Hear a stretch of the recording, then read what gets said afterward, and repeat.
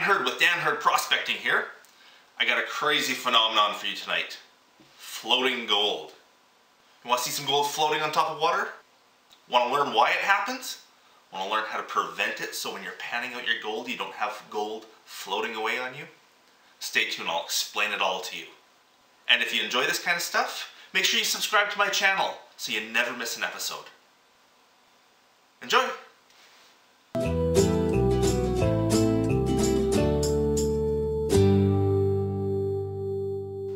So, over the next 3 or 4 videos on my channel here, I'm going to be giving lessons on how to clean up your concentrates, how to recover the gold out of your black sands and get sort of clean gold from your cons, from your black sand gold mixture. But before I can really go through that, I should talk about floating gold. Because, well, A, it's a really neat phenomenon, it's really neat to see, and B, it can be a problem. Now to start with, let's show a little bit to you. I'm going to turn on my other camera here so you get a nice close-up of this gold floating on water. So I have this pan full of concentrates here, and it's all black sand with a bunch of gold. I just moved a bunch of the gold off to one side right now. And here, we'll put it over to this camera so you can see. A lot of nice gold, really fine gold here. And I'm going to show you with the gold how it will jump up to the surface and float on the water. And then I'll explain why it does that. So first, if I take that gold and tip the water off the top of it and let it dry out for just a second, it doesn't take long at all, and then slowly bring the water back on top of the gold, there it goes. You see the gold, or some of the gold, jumps up on the surface and starts floating on that surface tension. And there it goes, floating away where I don't want it. Spread it out a bit more, hopefully we can get a bit better island of gold going. Dry it off for a second. Bring that water back on top of it. There it goes. Look at it go. Look at how much gold just jumped up on that surface and is floating in a little island of gold now. Now this is a pretty extreme example of gold floating on water where I'm getting thousands of flakes floating all at once. Typically you're going to see this just 1 or 2 flakes jumping up to the surface and floating around. But here I'm able to force it into having hundreds if not thousands of flakes floating at once.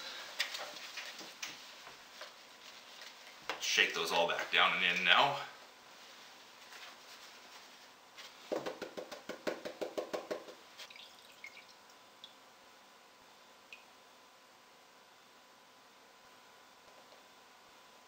There it goes, my little island of gold. Looks like a little peanut right now, floating on the surface.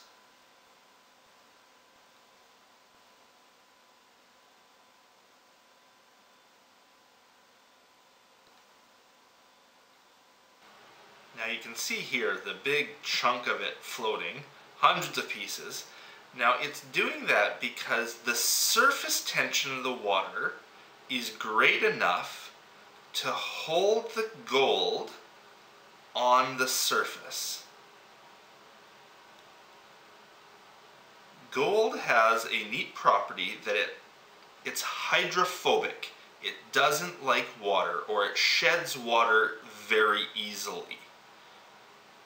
So once it's dry, it wants to stay dry. It doesn't like getting wet again. So the surface tension of the water, it doesn't break the surface tension. It doesn't let the water float around a particle of gold. And therefore, when it's sitting on the surface of the water, the hard surface, that surface tension won't break, letting the water flow around it and sink it in, and it just wants to stay floating on the surface.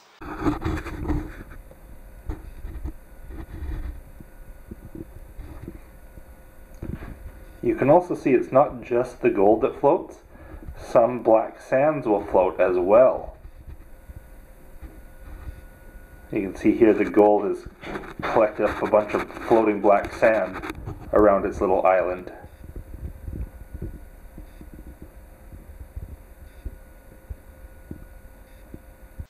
So now why does gold do this crazy floating dance it does?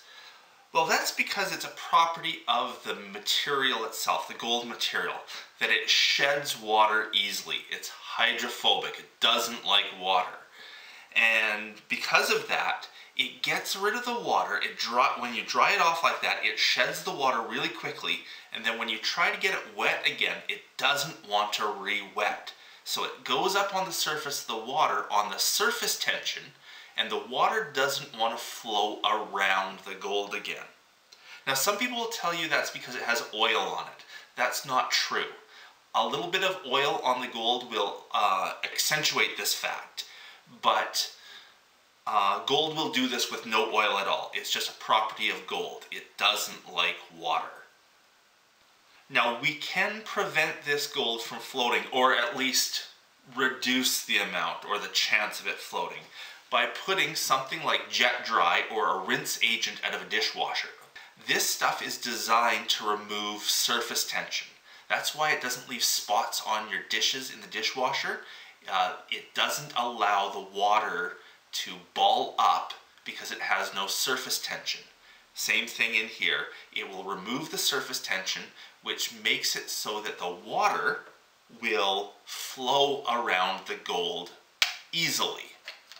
If you put a little bit of jet dry into your pan, the gold will sink through the water way easier. There we go. 2 or 3 drops and all my gold just sunk to the bottom. There's still some floating pyrites in there, some black sands. There's a little bit of gold, floating gold, but basically the gold just sunk because all of a sudden the water was given the opportunity to flow around the gold, and the gold can sink.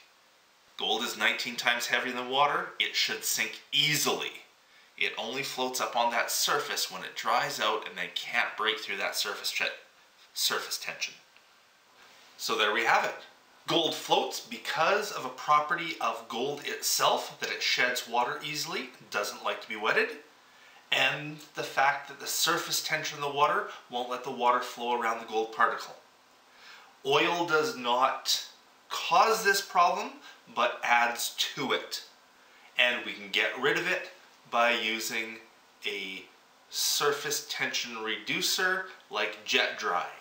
Soap also works. Now, I am going to be taking all of these cons here, plus a bunch of more I have in the next 3 videos, and teaching you all about 3 different methods of panning out fine gold out of black sands.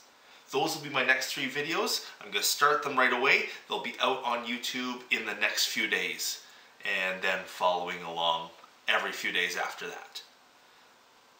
And one little bonus fact about floating gold like this is it will actually help in some mining operations. They use this property to actually extract the gold or separate the gold. It's called a flotation cell, and they purposely froth water through the gold concentrates with some chemicals to take the gold, or whichever material that they're trying to separate at the time, and float it to the top of the water and separate it off the top. They can use that property to concentrate minerals. I hope you enjoyed watching this gold float. I hope you learned how to stop it from floating.